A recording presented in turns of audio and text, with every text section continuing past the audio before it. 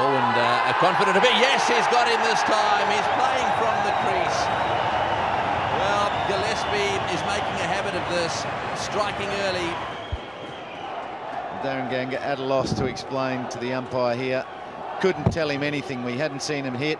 That is plumb right in front of the stumps, as long as there was no inside edge, and that man will tell you there wasn't.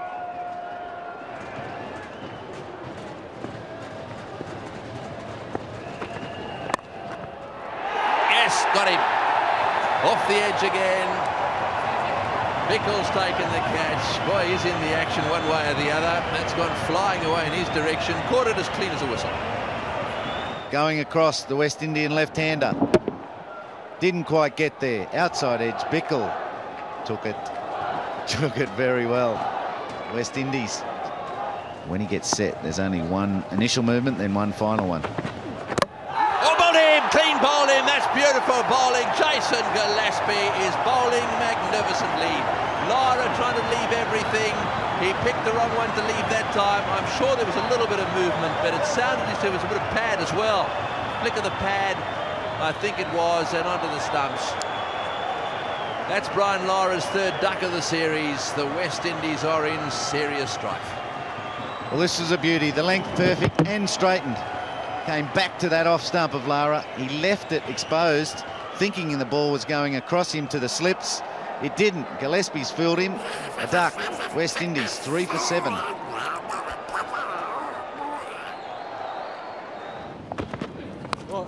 Gone straight down the throat, the first slip. Poor for Gillespie. Just a little push. Good bowling, different batting. And just catching high on the bat. Just hanging the bat out to dry and presenting Ricky Ponting with a bit of practice there. Top 4 batsmen gone, all to Jason Gillespie, and the West Indies have just 17 on the board. They were the best.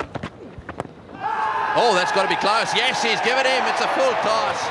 Maybe a slower ball, actually, but certainly not picked up there by Stewart. I think Collinsworth just missed this completely. Slow ball. Can see that it is just lobbing on the way to him. Just totally missed it. The bat coming across the line of the ball, and that has hit him plumb in front. There's gone. Pair it together. First ball, Yorker. Gillespie strikes. Dead and straight. Beautiful bowling. Intelligent cricket. That is a magnificent delivery. Boy, and they're loving it down there. Gillespie enjoyed it as well. New batsman comes in, especially a tail-ender, give him a rip-snorting Yorker at high speed. And this is what it looks like. Have a look at the stumps here. Watch the bails fly.